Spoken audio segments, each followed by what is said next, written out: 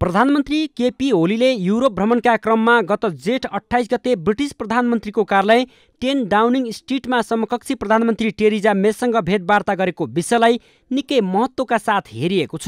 सुगौली सन्धिको पृष्ठभूमिमा नेपाल सरकारले 200 वर्ष अगाडि गरेको सन्धि पुनरावलोकनको प्रस्ताव प्रधानमन्त्री ओलीले राखेकाले यसको महत्त्व निकै माथिल्लो तहको रहेको विश्लेषण गरिएको छ।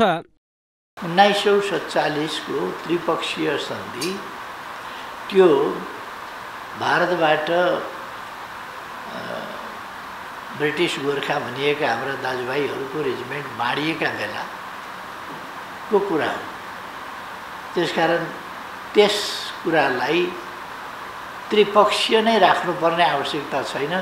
आज हामी द्विपक्षीय सहमतिहरूमा जान सक्छौँ। त्यसका लागि पुनरावलोकन गर्नुपर्छ। प्रधानमन्त्री ओलीले आफ्ना समकक्षीसँग सन्धि संशोधनका लागि राखेको प्रस्ताव नेपालको स्वाभिमान र स्वाधीनताको यात्रामा एउटा नयाँ खुड्किलो भएको अनुमान गरिएको छ। किनभने नेपालका यसअघिका प्रधानमन्त्रीले बेलायत गएर यसरी प्रत्यक्ष सन्धि संशोधनको प्रस्ताव गरेका थिएनन्। त्यसैले यसलाई इतिहासको एउटा क्रमभङ्गताका रूपमा पनि मानिएको छ।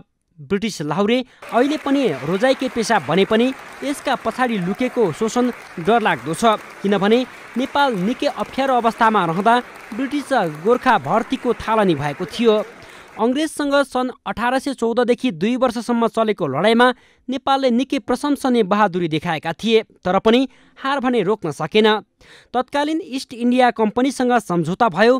त्यसै बेला हो नेपालले निकै ठुलो भूभाग गुमाउनु परेको। ब्रिटिसले भारत छोडेर जाने क्रममा ब्रिटिसका पक्षमा लडेका गोर्खाहरूका सन्दर्भमा नोभेम्बर 1947 मा त्रिपक्षीय सन्धि भएको थियो।